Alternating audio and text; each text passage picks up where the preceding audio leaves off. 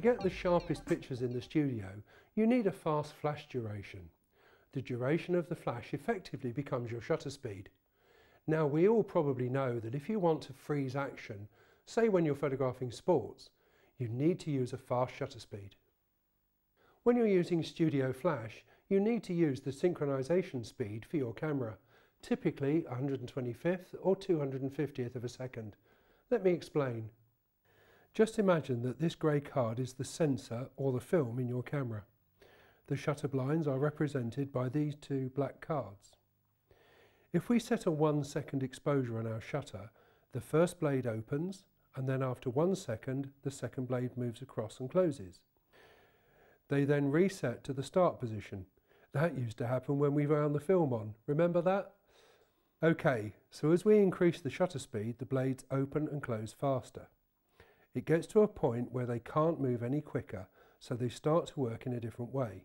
They start to work together, travelling across the sensor, leaving a gap between. This is how we get really fast shutter speeds on modern cameras. Now, it follows that if the flash were to fire whilst the blades are travelling across the sensor, the only part that would be exposed is the bit between the blades. So we end up with a section or sections of our image black, just like this. So the flash synchronization speed of your camera is the fastest speed at which the blades open fully before they start to work together. Do you remember in the old days when we had proper cameras with shutter speed dial on the top? One of the speeds was often marked in red or replaced by a flash symbol. Well, that was the sync speed. These days we have to read the manual to find out what it is.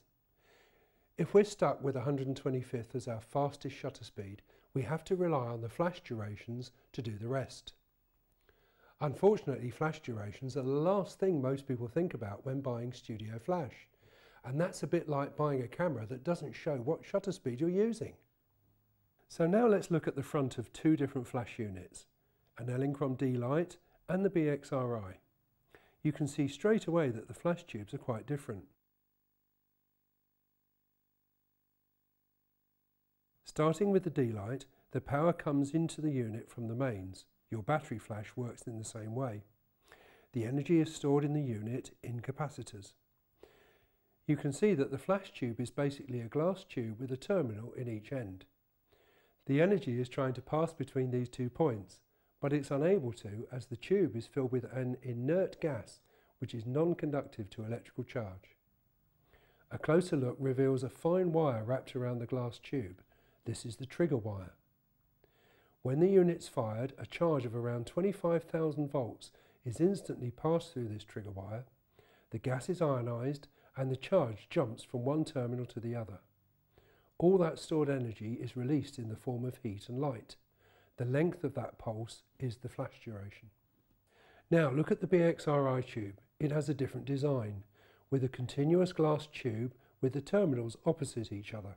So we have two simultaneous flashes travelling half the distance, giving a faster flash duration.